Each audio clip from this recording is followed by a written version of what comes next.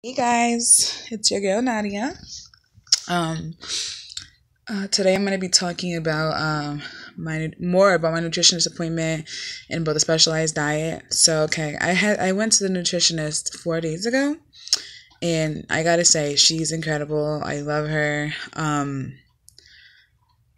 I just feel like she just made me like I don't know, made me feel like a person, and it wasn't like you gotta do this, you gotta do that, this, and that, yada yada yada. These are my expectations, and like making you feel uncomfortable, like some do, or saying like, oh, you have to be a specific weight, or you're overweight, this, and that, yada yada yada.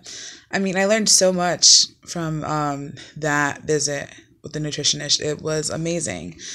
Um, from I think I told you guys in the last video from how much my skeleton and organs weigh, to how much water weight I have, to how much muscle is in each part of my body, how much fat is in each part of my body, what how much each part of my body weighs and stuff, whatever. So I want to say that I definitely had expectations before this visit. I had expectations about myself, like, oh, I wanted to be like on the super like on yeah, I wanted to be on the skinny side, like the super skinny side, you know what I'm saying?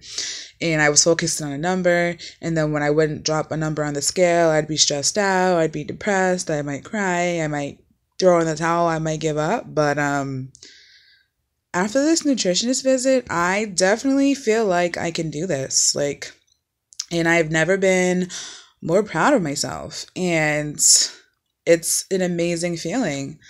Like, I don't know. I never felt this way before. I never felt like I can do this. I never felt like I'm going to get, excuse me, all the time, guys. Every video. I think coffee is going to be my trademark. But any other time, like I was saying, I would have be on a diet, and then I get to a point where I'm just so fed up with the diet, and I have to cheat, and I have to do this, and I have to do that, whatever. But everything is pretty laid out for me. I guess I don't know what kind of diet this is, but I'm pretty sure it's a low carb diet. I'm pretty sure, because I can only have meats, vegetables, fruits, nuts, and dairy. But I don't know if I mentioned this in one of my videos, but I have like a slight milk allergy, so I have to be very selective with my dairy. Very, very, very selective with my dairy if I'm gonna do it. But yeah, and I can only eat at 10, 2, and 6. I can't eat before that. Can't eat after that. And she started me with the not eating 30 minutes before you not drinking, excuse me not drinking 30 minutes before your meals, only eating for 20 minutes, like spacing out and really, really chewing your food to like a liquid consistency where you can spit it through a straw, and not drinking 30 minutes after until 30 minutes after your meal. So I thought it was going to be hard, and yeah, I was completely right. It is hard.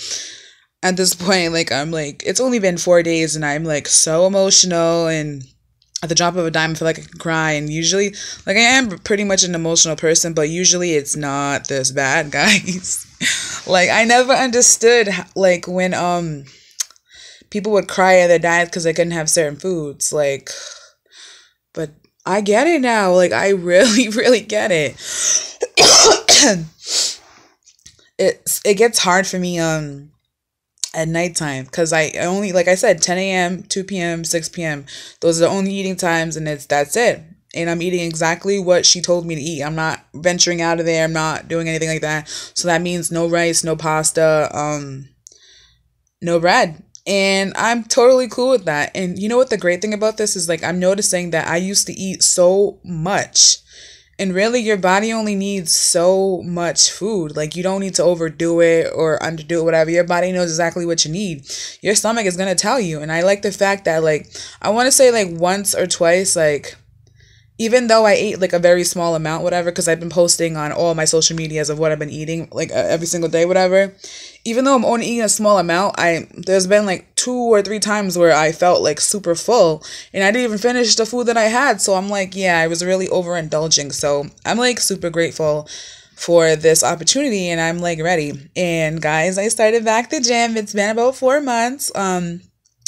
The nutritionist also has me on a schedule too of how many days a week I'm supposed to be going to the gym, which is 3, whatever. I picked 3 because before I was doing 5 and I was getting like super overwhelmed with it because I was going 5 days a week and I was going for like 2 hours or more, and it was a lot. And I'm not gonna lie, if I had to pick 5 days again, I would not be able to stick to it, and that's just what it is. Some people can go to the gym every single day. At one point I could, but it's really, really hard, guys. I'm not even gonna lie. So I do my 3 days a week, 1 to 2 hours at the gym. I went back on Saturday, which was great. I did an hour of cardio, and like, I'm so happy and proud of myself that I did it. I didn't focus on the calories, and that's another thing I wanted to mention to you guys too, is like, it's not about the calories. It's not about the weight. It's about the health. And that took me, I'm gonna be 29 next month, my whole entire life, like 21 years, to realize that it's not about the calories. It's about your health, and it's not about the number on the scale, because people look at the number on the scale and they start to go like completely nuts, whatever. So no, but that's what I have for you guys today, and I'm so excited to share with you guys, and definitely subscribe, and I love you guys. I'll see you again soon.